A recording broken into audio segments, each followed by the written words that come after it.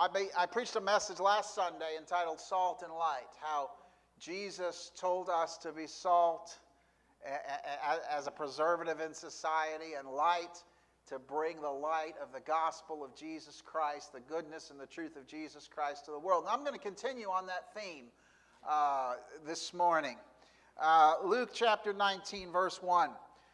Jesus entered Jericho and was passing through. A man was there by the name of Zacchaeus. He was a chief tax collector and was wealthy. He wanted to see who Jesus was, but being a short man, he could not because of the crowd. So he ran ahead and climbed a sycamore fig tree to see him, since Jesus was coming that way. When Jesus reached the spot, he looked up and said to him, "Zacchaeus, come down immediately. I must stay at your house today." So he came down at once and welcomed him gladly. All the people saw this and began to mutter, "He has gone to be the guest of a sinner." But Zacchaeus stood up and said to the Lord, "Look, Lord, here and now I give half of my possessions to the poor, and if I have cheated anybody out of anything, I will pay back 4 times the amount." Jesus said to him, "Today salvation has come to this house, because this man too is a son of Abraham. For the Son of Man came to seek and to save what was lost." May the Lord add his blessing to the reading of his word, and I want to draw particular attention to that last verse, "For the Son of Man came to seek and to save what was lost." That is the key verse in the book of Luke. It describes Jesus' purpose. It describes what drove him, what motivated him during his ministry here on earth. The title of my message today is How to Make a Difference. How to make a difference. You know, it's so easy to look at the news and to look at what's happening in our nation and our world and to be so overwhelmed and overcome and depressed and discouraged. And if the thought of making a difference in the world, I know that's a cliche, but we know what we mean by making a difference. If the thought of making a difference in our world comes across our minds, we can just be more overwhelmed and ask the question, how can I make a difference? The world is so big, and the problems and the situations in the world are so massive. How can I, as one believer, make a difference? Well, Jesus was one individual on earth. Now, he was the Son of God. But oh, what a difference he made. And we are called to model our lives after Jesus Christ. You see, that's the key. The more I can become like Jesus, the more potential I have for making a difference. How many believe that this morning? Amen. If we want to make a difference, we should seek to model our lives after him. And so in this passage this morning, we're going to look at the life of Jesus. We're going to look at the life of the Master. And if we as believers have any kind of ambition to make a difference in the world around us, I believe we need to do what Jesus did. And so this morning I want to share 4 principles that if you and I would adopt them, we can make a difference in the world around us. So I want to share them with you, and they're all from this passage, all from what Jesus did here in Luke 19. What's the first principle for you and I to make a difference in the world around us? First of all, let me ask, how many want to make a difference? About almost half. That's good. How many want to make a difference in the world around us? I believe we all do. How can we do that? Number 1, involve yourself in people's lives. Involve yourself in people's lives. In verse 5, it says, when Jesus reached the spot, he looked up and said to him, "Zacchaeus, come down immediately. I must stay at your house today." There was a crowd pressing around Jesus. Zacchaeus was a short little man. We used to sing that song in Sunday school. Zacchaeus was a short little man was he. Some of you remember that? And he couldn't see over the crowd around him, so what did he do? He climbed up on a tree. He got a better vantage point. And Jesus came to where he was and singled him out. I mean, that would be like, and of course we're not all full today because of current events, but that would be like in the middle of the sermon, the preacher coming down off the platform. I'm getting off camera here. I don't know if you guys can follow me, but it would be like the preacher coming out of the platform and going up to an individual and says, "Hey, I want to have a conversation with you, buddy." You're okay with that, right? Absolutely. You're not a short little man, though. Jesus centered in on him. Jesus focused in on him. Jesus got involved in his life. We live in a messy world. How many would agree with that? And some of us, if we were to be honest, we'd say, "Pastor Tim, I try really, really hard not to get involved in people's lives." Isn't that right? Come on, I have enough of my own issues. I have enough of my own problems. Why in the world would I want to involve myself in someone else's problems, someone else's issues? But see, Jesus did that all the time. And that's what his people do if they want to make a difference. They look for opportunities. I don't mean force yourself on people and become a nuisance and, just, do it without tact and without grace. But if we look around, there are opportunities to involve ourselves in people's lives, to get in the middle of their messes. And Zacchaeus was a mess. He was a tax collector. Tax collectors were among the most despised people in that day and age because they worked for the Roman occupiers who were occupying the land where the Jews lived. And so they worked for the government. And, what President Ronald Reagan used to say, some of the most feared words are, "I'm from the government and I'm here to help," And so they were despised. And his life was a mess. It was synonymous with the office of tax collector that they were cheaters, that they cheated people out of their finances. That may be another reason he climbed up in the tree, get away from the crowd. But Jesus involved himself in his life.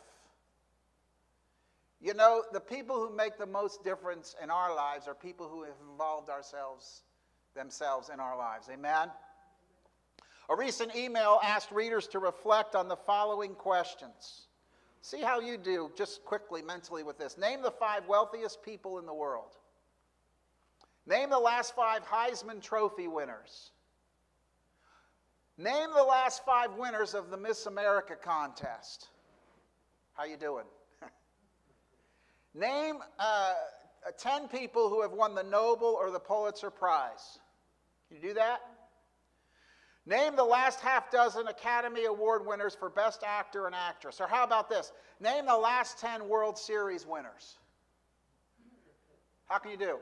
Pretty good? As you reflect on these 6 questions, you realize that very few of us would know the answers to even one of those. But then the email followed with another set of questions. Number 1, list a few teachers who aided your journey through school. That's a little easier, isn't it? Name 3 friends who have helped you through a difficult time. Name 5 people who taught you something worthwhile. Number 4, think of a few people who have made you feel appreciated and special. Number 5, think of 5 people you enjoy spending time with. Number 6, name 6 heroes whose stories have inspired you. You get the point, don't you? It's the people who have been involved in your life that make a difference. Not celebrities and not well-known people.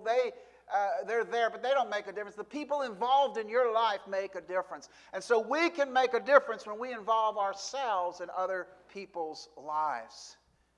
Wouldn't it be great to be that latter set of questions? Wouldn't it be great for you and me to be on some of those people's lists, answers to those questions?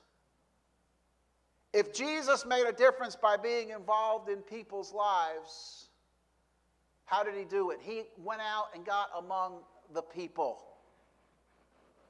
This was an unplanned parade, and Jesus was the master of ceremonies, and yet he involved himself in Zacchaeus' lives.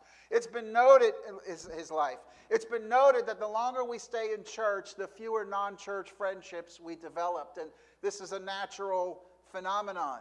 But if we're going to make a difference, we need to involve ourselves in the lives, the messy lives of people around us, people who need Jesus. This morning, how can you involve yourself in people's lives so as to make a difference in their lives? Would you think about that? Would you ponder that? How can you get involved in their life? Involving ourselves in other people's lives is the beginning of making a difference. What's the second thing we need to understand from Jesus' example to make a difference? It's number 2, insulate yourself from unjust criticism. Insulate yourself from unjust criticism. Verse 7 says, all the people saw this and began to mutter, he, meaning Jesus, has gone to be the guest of a sinner. See, Zacchaeus, I said, was a tax collector. That was just synonymous with sinner. And Jesus invited himself to Zacchaeus' house, and that set the tongues to wagging, didn't it? How many know pretty much anything you try and do for Jesus, tongues will wag? People will whisper. People will say uncomplimentary things.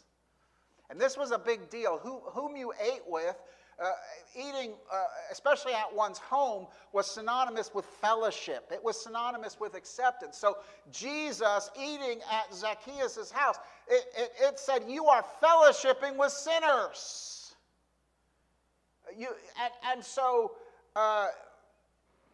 you and I need to get ready. If we want to make a difference, we need to prepare to be criticized. We need to prepare to be misunderstood.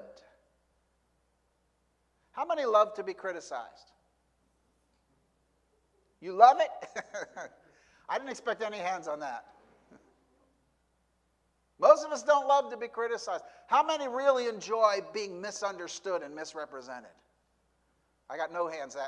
For those of you watching online, no hands went up. Nobody does. But now, how many know you will be misunderstood and criticized when you try and do something for Jesus? When you step into messiness.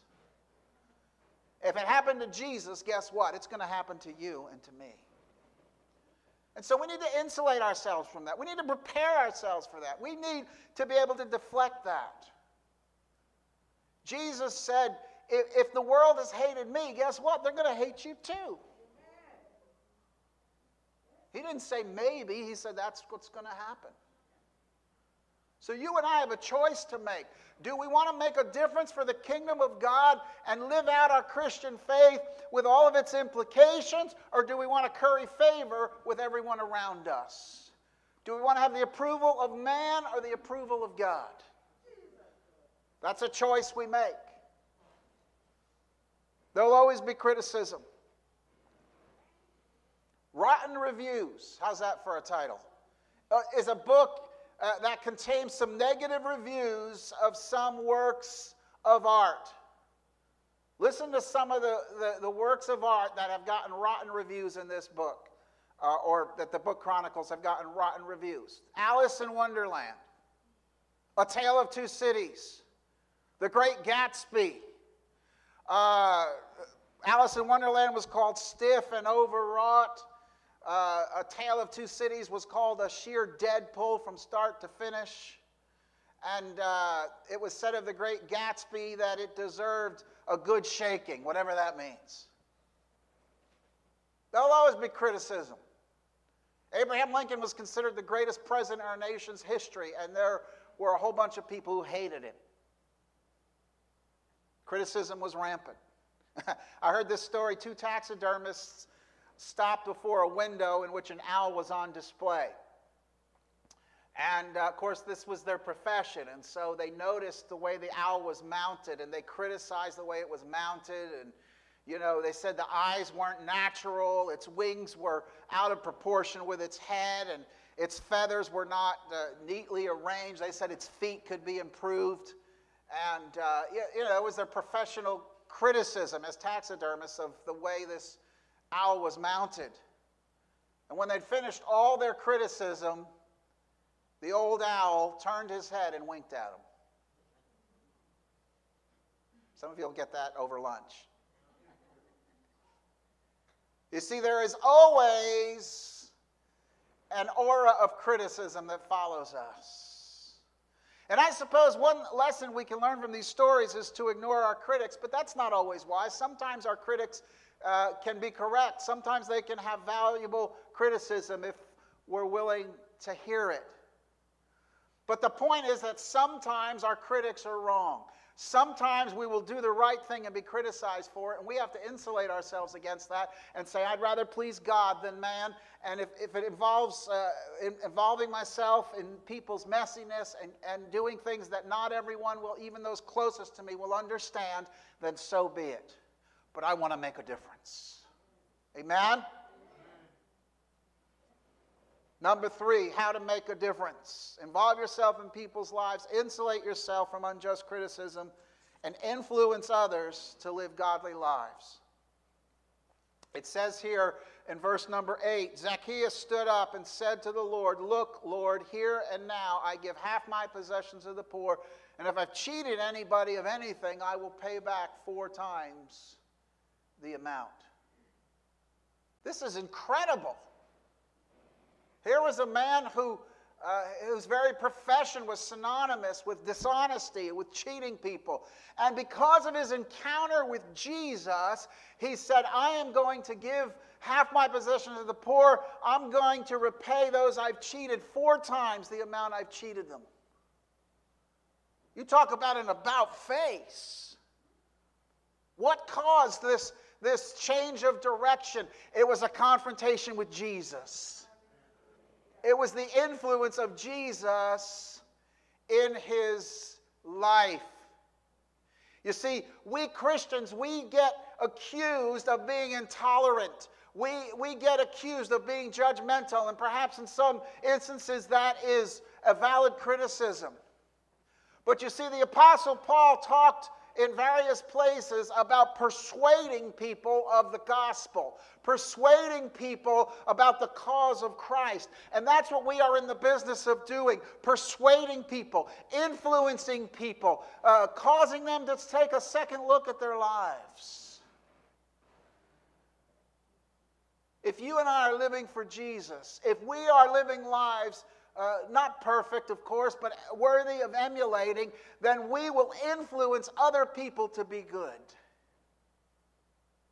I want to be an influencer. I want to be someone of whom others will say, hey, I like what you have. I want to live like you. That's what Jesus caused in the life of this man, Zacchaeus. He was so impacted. He was so influenced. He said, I've got to change direction in my life.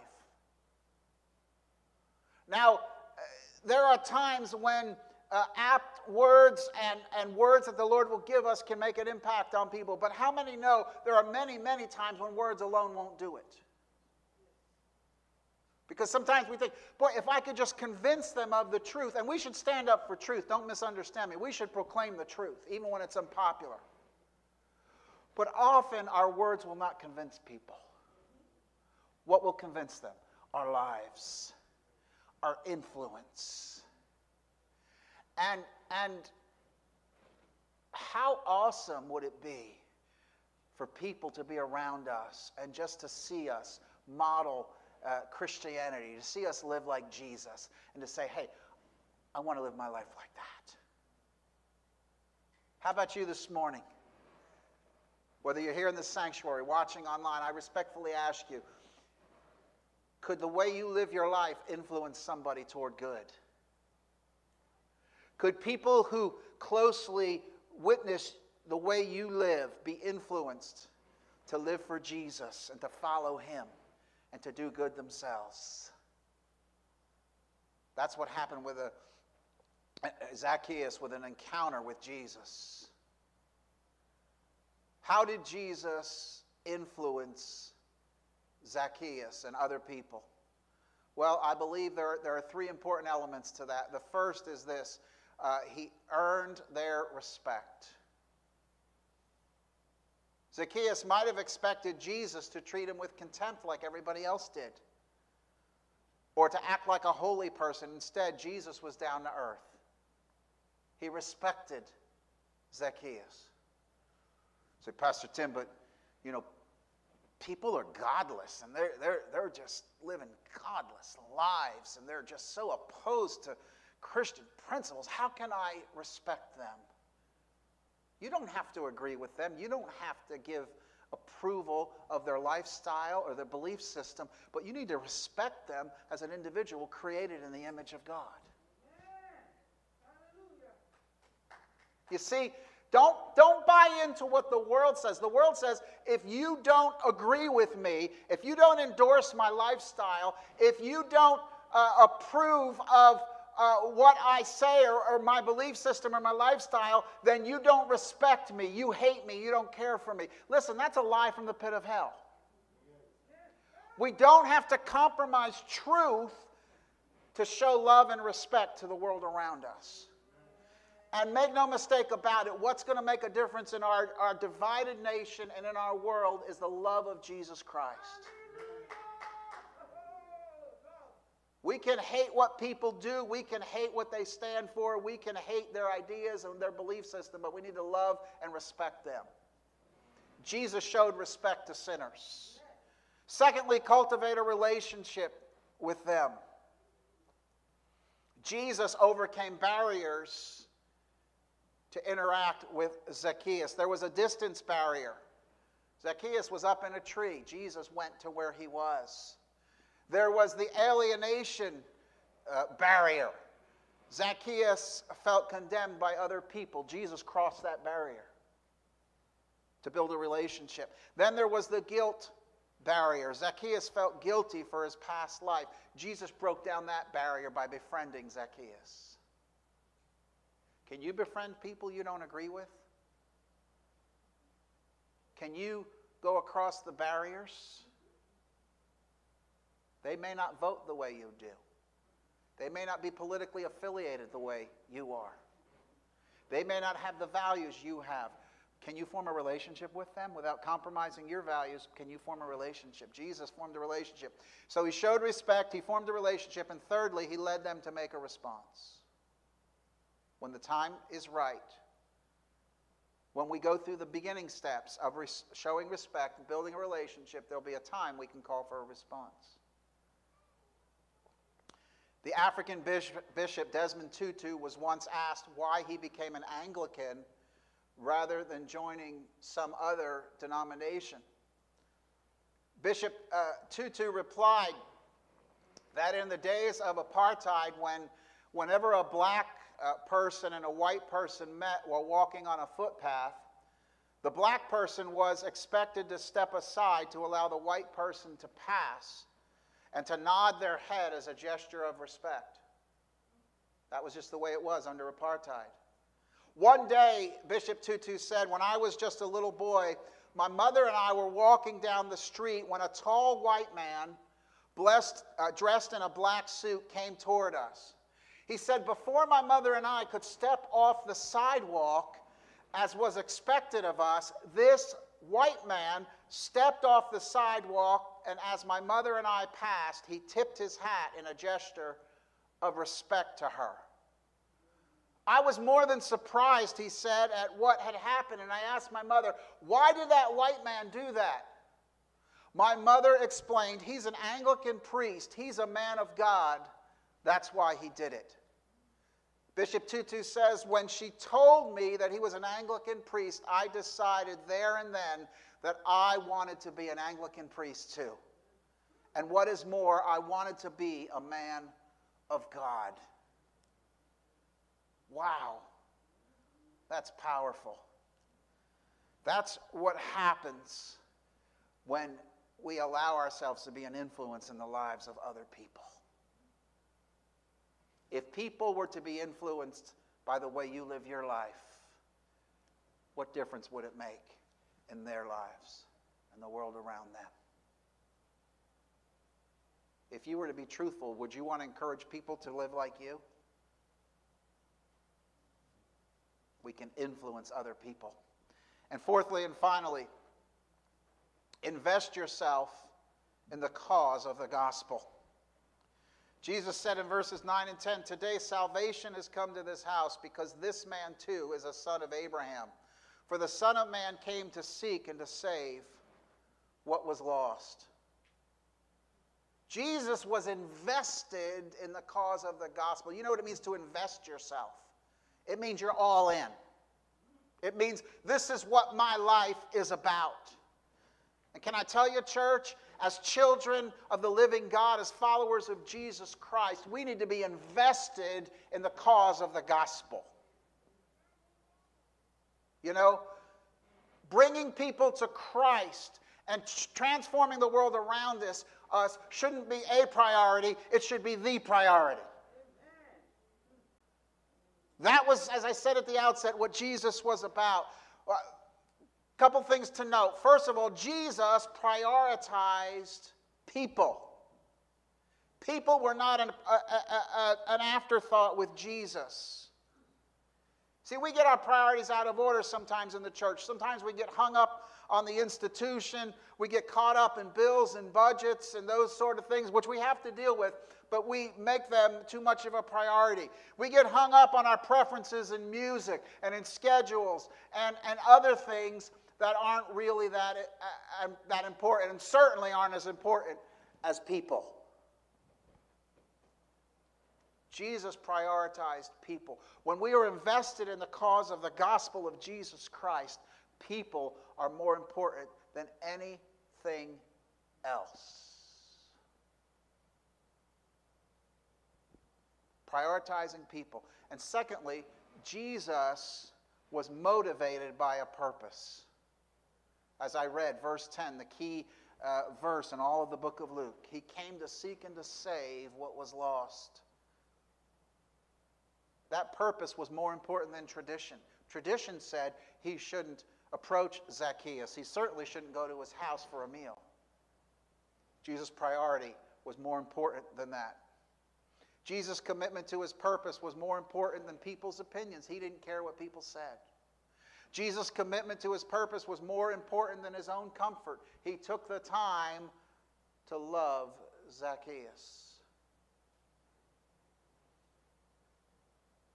Invested in the cause of the gospel becomes job number one. And you know what I've found? And listen, I'm imperfect as I stand here before you. I'm declaring the perfect word of God. I don't claim to be perfect. I don't claim to have this down perfectly.